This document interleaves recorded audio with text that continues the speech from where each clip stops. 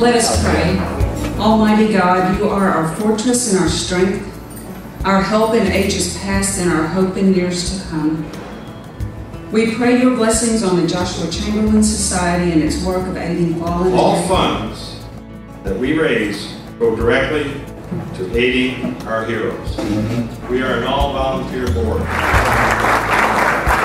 The Joshua Chamberlain Society has the goal of aiding severely wounded military service members and families of killed in action members of our military who have sacrificed all in our service. We are also very excited to adopt our first hero, Corporal Jeremy Bowles. During the year, we added an addition to his parents' home, which consists of an all-hand cabinet, accessible bedroom, bathroom, laundry, closet, and storage for his medical supplies. Pam Ross, who will introduce our keynote speaker. Ladies and gentlemen, it's a great honor to present to you the Tennessee Commissioner of Veterans Affairs, Lee Baisberg. You know, 1%, that is the number of people that serve in the military in the United States, 1%. The 99% can never, ever repay what we owe. But we can make sure that we always, always, always honor and remember the sacrifices of those great heroes like Jeremy, like Billie Jean, that we allow them to live in the rest of our lives as the heroes that they are. Jeremy and other wounded warriors still have so much that they can contribute as citizens of the United States of America. It's a pleasure to be with part of the Joshua Chamberlain Society and this bold, bold goal that they have to adopt for life.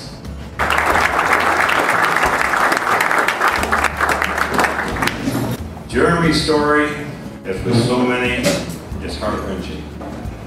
He enlisted in an army at age 19, and after training was assigned to Bravo Company 1-327 at Fort Camp, Kentucky. He married in 2009.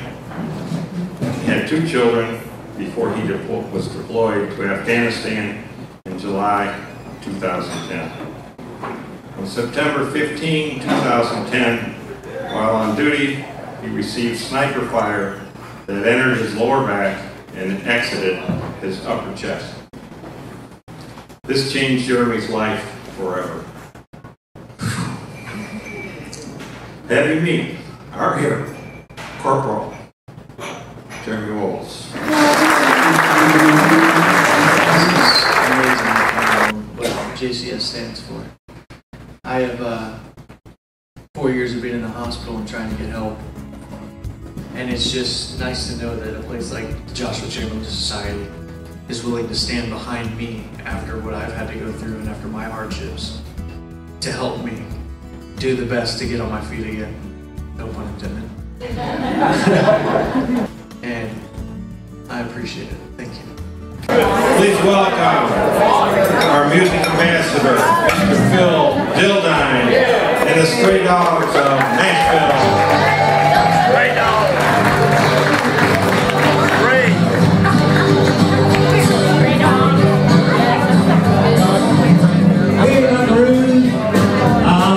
Here we go again. Is the light dim enough? Yeah. Make sure they pour some orange ones. No matter how good, don't do like no good. Way down the road, one by the road. When you find don't stop and pray.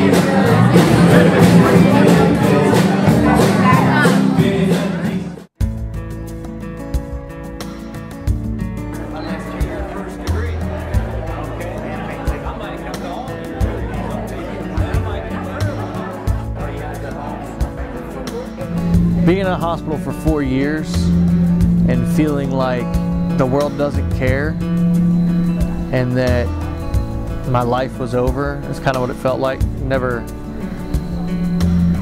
went that far, but as a soldier, you're trained to do certain things and to be the best of your ability in the, you know, army of one, the best guy out there on the ground. And when something like this happens to you, you no longer feel like you're a man. JCS made me feel like I can be a man again, and I can survive and thrive and be normal and live in a society where I'm thanked instead of forgotten.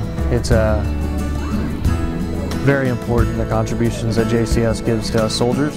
It's phenomenally important what they do. It helps beyond belief